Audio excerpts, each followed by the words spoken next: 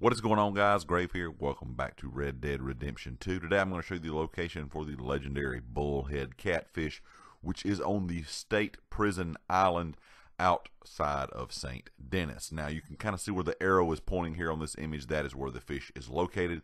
The thing that is different about this is you're going to have to find a way to get there.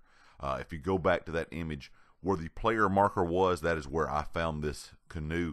And that is how I got there. There's a lot of different ways you can get there. If you're past like chapter 4 in the story, you have the option to buy a boat at camp. There's a lot of ways you can do this, but if you bought a boat at camp, this will be a long trip. So I would probably recommend just looking around for a canoe on some of these kind of swampy islands around St. Denis, or in the swamp on the other side of the prison. Once you get there, guys, very easy to find. You don't have to worry about prison guards finding you or anything. It's a little kind of far off from the prison itself, but it is on that island. Anyway, guys, I hope this helped you. If you liked it, hit the like. If you haven't subscribed yet, please do so, and I'll catch you next time. Peace.